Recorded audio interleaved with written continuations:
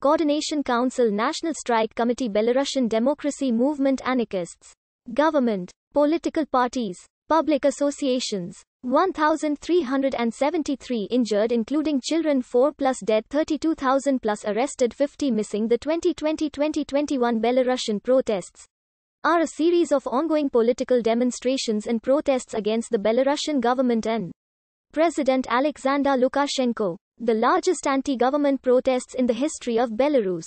The demonstrations began in the lead-up to and during the 2020 presidential election, in which Lukashenko sought his sixth term in office. In response to the demonstrations, a number of relatively small pro-government rallies were held. The protests intensified nationwide after the official election results were announced on the night of the 9th of August, in which Lukashenko was declared the winner. Sviatlana Tsikhanouskaya, the main opponent of Lukashenko, rejected the results as falsified and claimed instead to have received 60 to 70% of the votes. On the 14th of August, she announced the creation of the Coordination Council, with membership applications open to all Belarusians who agreed that the official election had been falsified. On the 12th of October, the Coordination Council issued Lukashenko an ultimatum to cease all repression, free detainees and step down from the presidency by the 25th of October. After Lukashenko failed to comply, nationwide strikes began on the 26th of October. On the 23rd of September, Belarusian state media announced that Lukashenko had been inaugurated for another 5-year term in a brief ceremony which was held privately. The following day, the EU published a statement which rejected the legitimacy of the election, called for new elections, and condemned the repression and violence against the protesters. On the 2nd of October, the EU introduced sanctions against 40 Belarusian officials accused of political repression and vote rigging. Lukashenko himself was not included on the list. The Belarusian government responded by imposing symmetrical sanctions against an undisclosed list of EU officials. Moreover, Lukashenko accused the EU and other Western organizations of trying to harm Belarus by destabilizing the current regime while supporting the opposition. The protesters have faced violent persecution by the authorities. A statement by the United Nations Human Rights Office on the 1st of September cited more than 450 documented cases of torture and ill-treatment of detainees, as well as reports of sexual abuse and rape.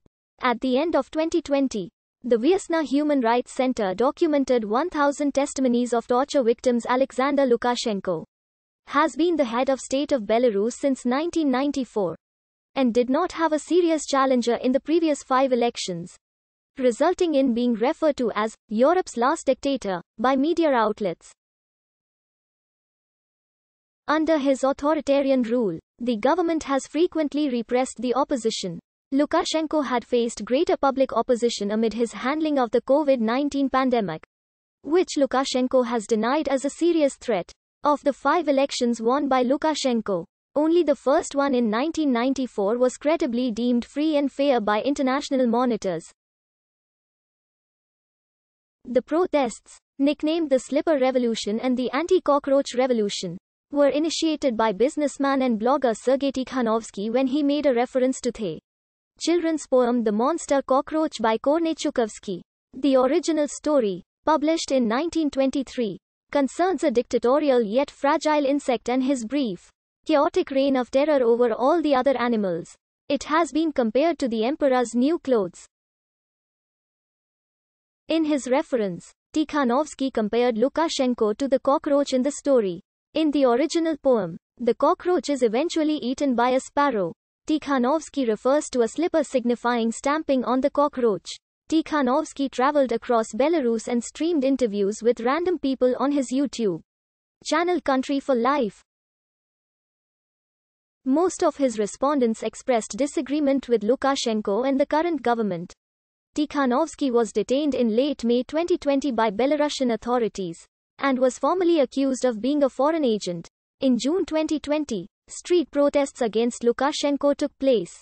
Several opposition candidates were registered for the 2020 Belarusian presidential election, but many of them were arrested. During an interview, Lukashenko claimed that the opposition protests were a part of a plot orchestrated by foreigners, whom he suggested might be Americans, NATO members, Russians, or even Ukrainians. On the 19th of June, Lukashenko announced that he had foiled a coup attempt, resulting in the arrest of main opposition rival Viktor Babarika. According to CNN, Babarika stated that the charges of bribery and corruption were falsified and the arrest was politically motivated to stop him from winning the presidential election. When Babarika was detained by authorities, people began walking in the streets to show their disapproval.